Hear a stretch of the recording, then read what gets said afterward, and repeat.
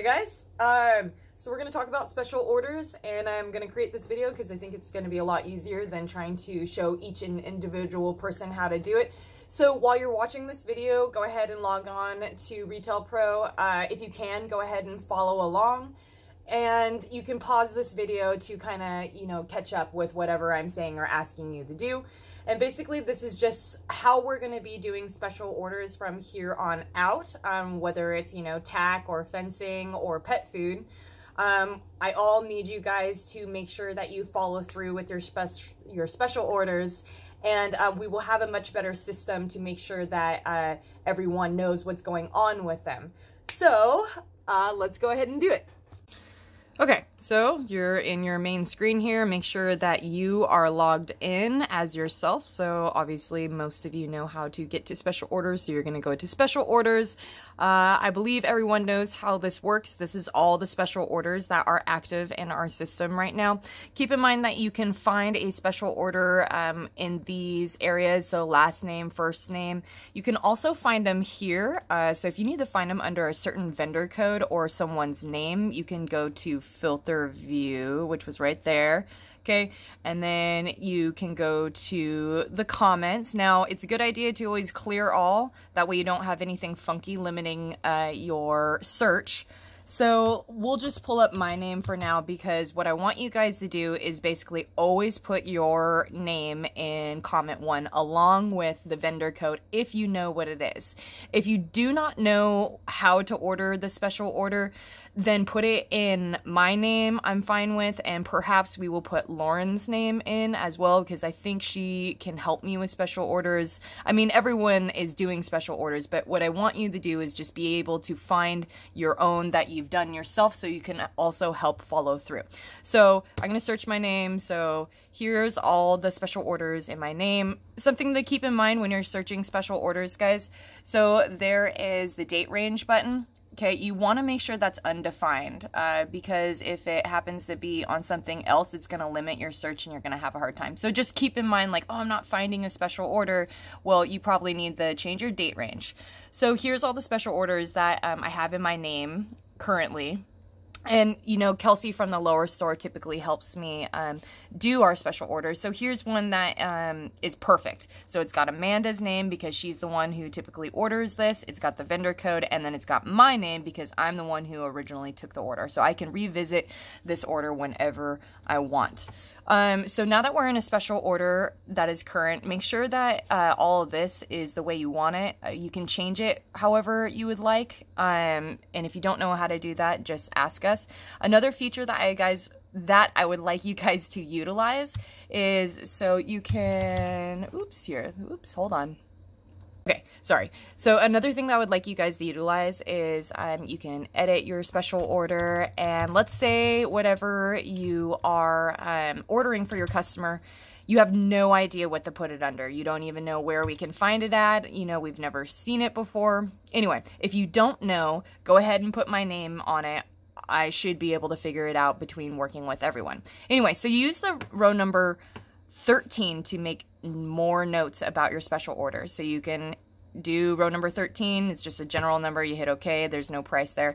Okay, so as you arrow over, there's going to be these item note areas. You can actually click these, and now you can type whatever details you want here. So please, as much detail as you can, like size, when do they want it, is it a quote, color, things like that. Call this number. So if you need more room to type, please type there and then write look at notes or whatever. And I think everyone knows that comment 2 here is for the status of the order. So please remember to update the status when you find out what's going on with a product. Okay, the more notage, the better. So we're going to save that. Okay, another aspect that I want you guys to be aware of on special orders is that it's just like a receipt.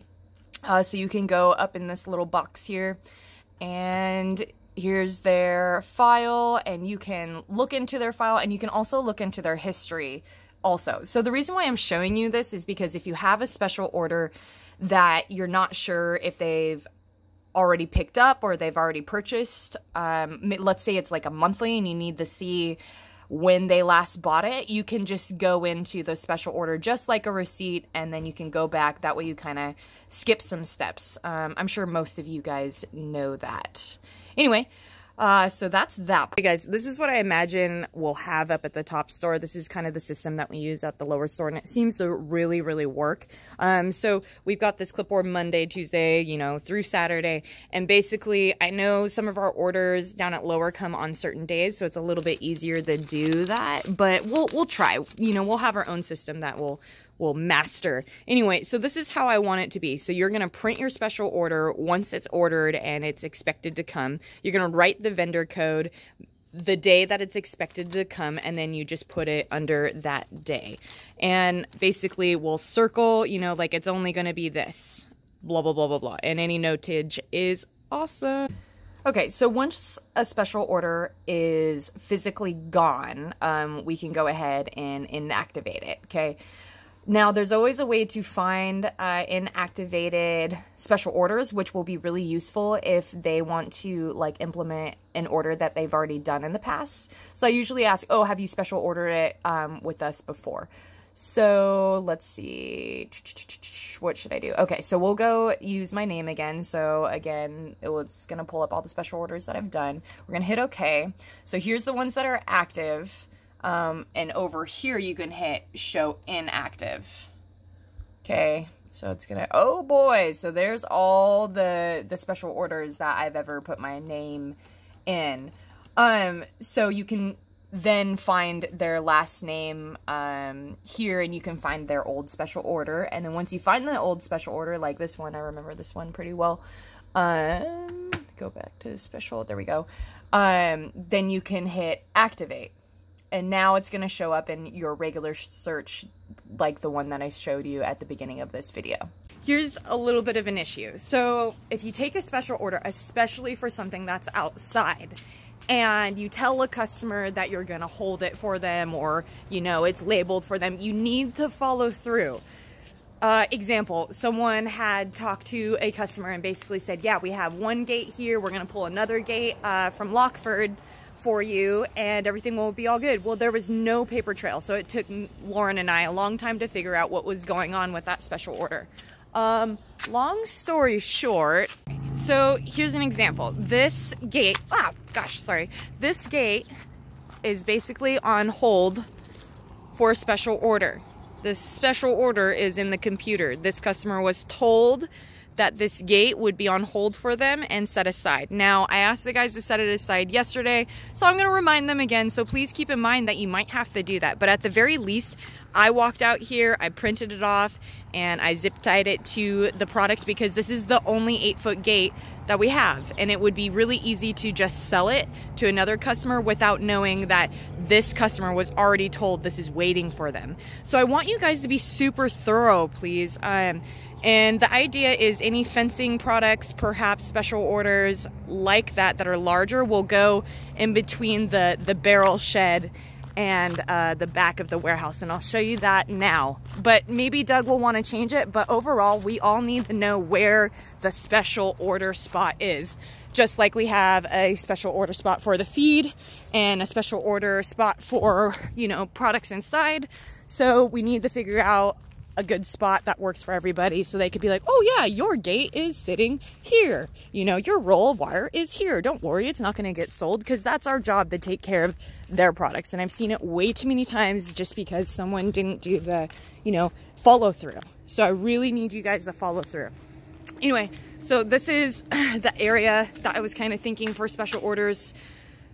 For now, let's go with that, and then perhaps we'll do something else, and I will keep you updated. All right, guys, in conclusion, I just want you guys to be able to know what's going on with a special order, whether you took it, so-and-so took it, or whatever.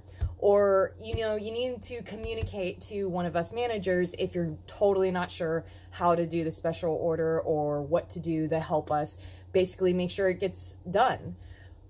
So that's why I'm asking for now, if you're not sure who orders it and you're not sure what vendor code, please put my name in there. I'll be able to figure it out. But at the same time, if you know as many details as possible, you know, that help us all out. So that is about it. I believe in you guys, and I am sorry you have to watch this video.